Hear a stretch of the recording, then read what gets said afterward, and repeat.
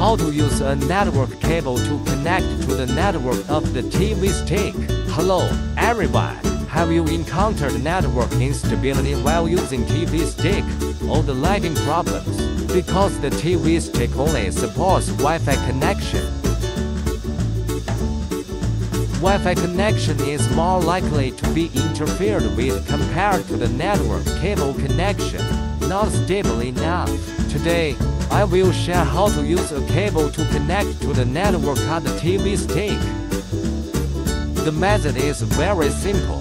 You only need a USB to RJ45 converter. First, plug the converter into the USB port of the TV stick. Then connect the cable at your desk. If the TV stick doesn't have a USB port, you can refer to the video how to connect USB flash drive to the Amazon Fire TV stick posted on this channel.